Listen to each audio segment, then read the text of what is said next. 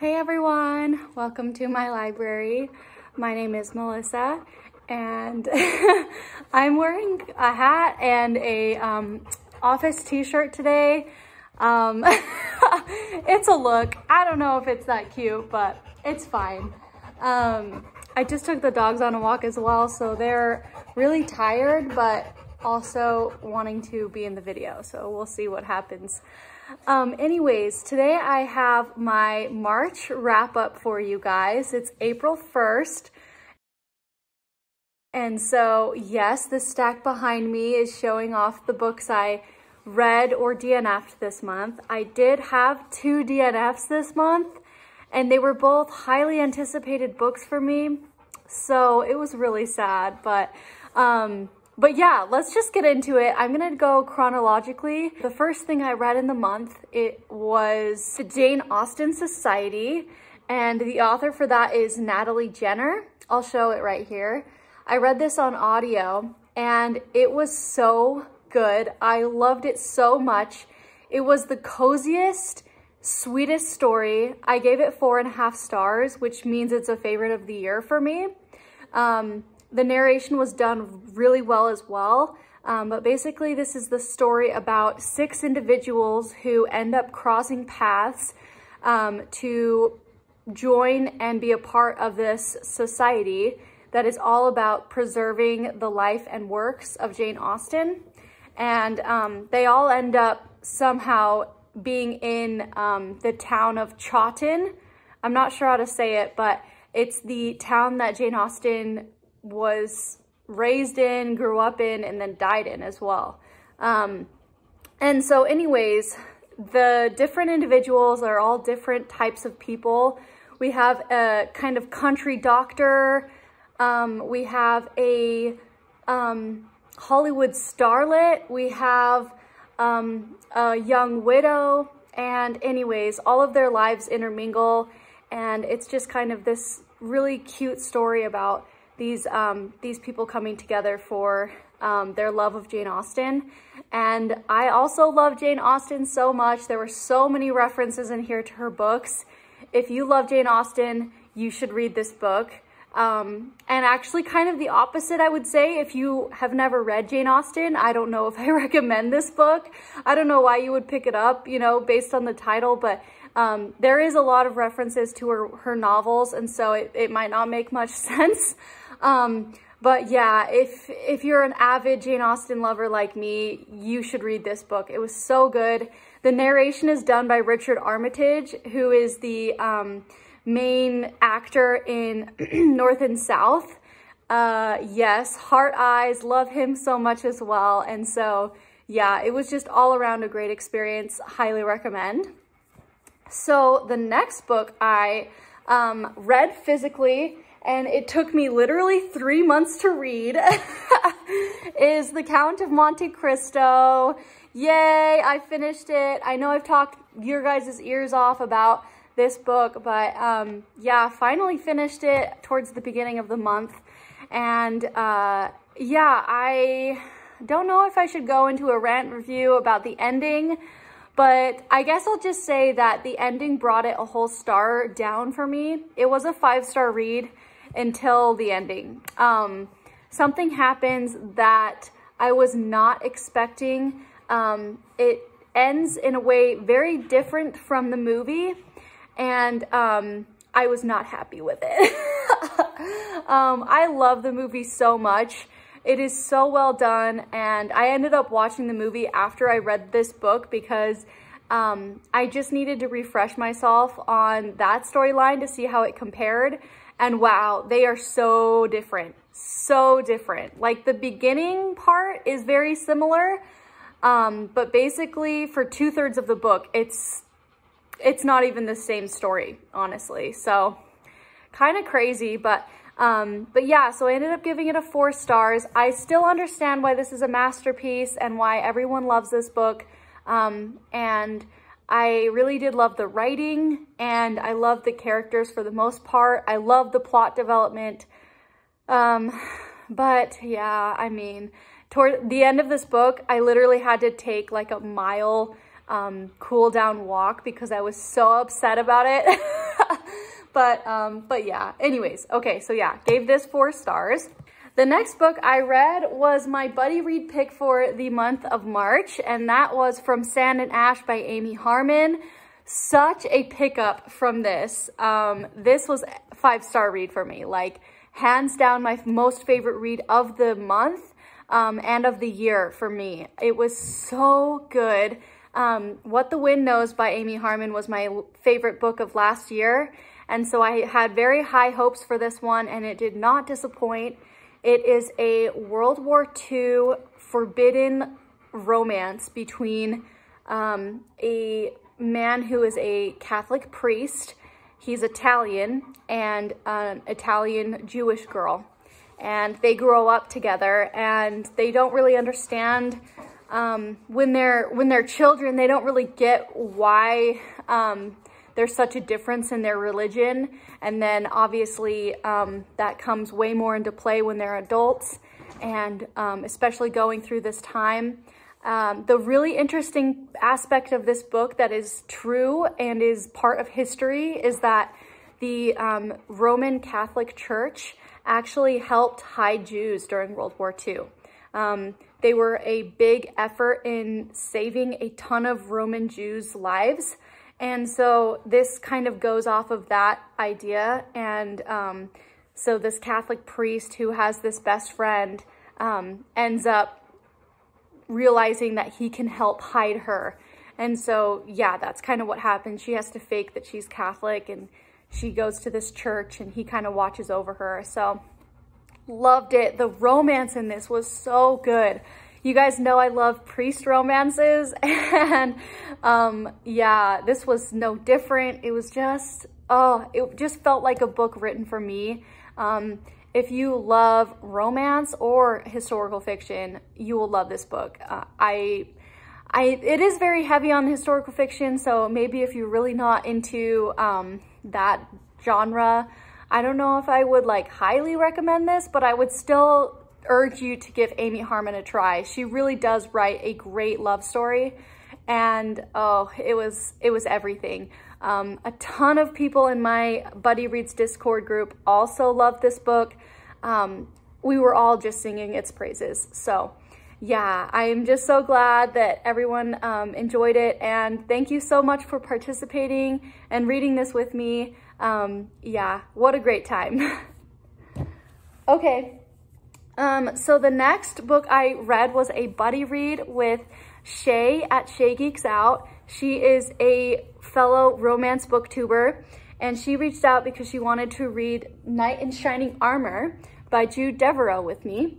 And so, yes, we read this together. She read it at a much faster pace than I did. I got bogged down with work, so I finished like a week later than her, but yeah, I listened to this on audio. It was a great audio narration. It's done by a very famous narrator that I didn't know was famous, but I mentioned it to Shae, and she was like, oh yeah, like everyone loves him. Steve West, I think, or something like that. I don't know. I'll put it down here if I'm wrong. But yeah, it was really well done. I will say, so this was 5-star feels up until like 60% in.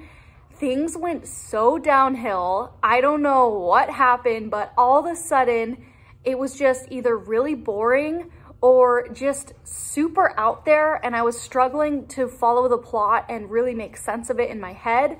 The love story also wasn't really a love story anymore. It was more just like political dynamics and like, you know, a ton of like scheming and stuff. And I think it just went off the rails, honestly. And then the ending, you guys, the ending of this book was crazy. Oh my gosh. It had this theme that I literally, I can't with it. I had a lot of downhill endings in March for some reason. Yeah, you got Count of Monte Cristo, and then this book, it was kind of disappointing, but I ended up giving this a 3 stars. It was still good, but yeah, it really went downhill. So there's this one. Okay, so now we're to our DNFs. I finished From Sand and Ash and it was such a high note, and I was like, yes, I'm gonna try another book and it's gonna be great, and I'm just gonna have this great historical fiction reading month. So I ended up picking up Forever Amber, which was also on my TBR. This is by Kathleen Winsor. I've owned this book for a while, so I'm really glad I gave it a shot. I got 150 pages in, so I really did give it a good effort. But the reason I DNF'd this book was I knew from the back of the book that this was supposed to be a kind of like romance that is very, it's like an unrequited love where she's always wanting and pining after this one man, but she can't ever have him, is what the back kind of says. So I went into it thinking that and really wanting to see like who she ends up meeting, that's this man that she loves that she can never have. And I was really concerned because the story behind this is it's about this girl named Amber who during the Restoration England period comes from nothing. She's in this small town. She meets this knight who is traveling through town, and she's kind of known as like the town flirt. And anyways, she kind of has this escapade with this knight, and he's under the impression that she's slept around and like she's kind of just up for grabs. And so they have this night together and she is kind of shocked by it all, and it really read like rape to me. And so anyways, what ends up happening is they go to London together and she kind of ends up accepting her fate as his mistress, and then she soon figures out she's pregnant. And so it kind of goes from her being pregnant and penniless in London to, from what I understand from the back, building herself back up and anyways, moving through society. So I did not think that the knight that was at the very beginning of the book, who she's enamored with and is very like lustful towards, would end up being the man that's like the one man she can never have. But then I started Googling it because I was 150 pages in and no one else had showed up. And I was like, there's no way that this guy that basically raped her is going to be the main love interest. Turns out that that's true. And I was so disappointed because like, I can't root for him. His character was very just skeevy and gross, and I just was not a fan. And so I knew that I wasn't going to be able to ship them. And if I can't ship a huge love story like this book, I'm not here for it. So, so yeah, I DNF'd it. It was really fun, the Restoration England part, and getting into the medieval times was really fun. But yeah, the characters were highly unlikable, and so I ended up DNFing, and I don't regret it. So then I was like, okay, well, DNF that book. Let's try another highly anticipated book for me, and hopefully this one goes better. And it did not. So the next book I picked up was Bright Captivity by Eugenia Price. This is a one of the top 12 books I wanted to read in 2021. So I'm officially checking it off the list. I didn't finish it, obviously, but I gave it a shot. I also got 150 pages. That's kind of about my marker for deciding whether I'm going to DNF a book, is like really give it 100 or so, 150 pages, and then decide.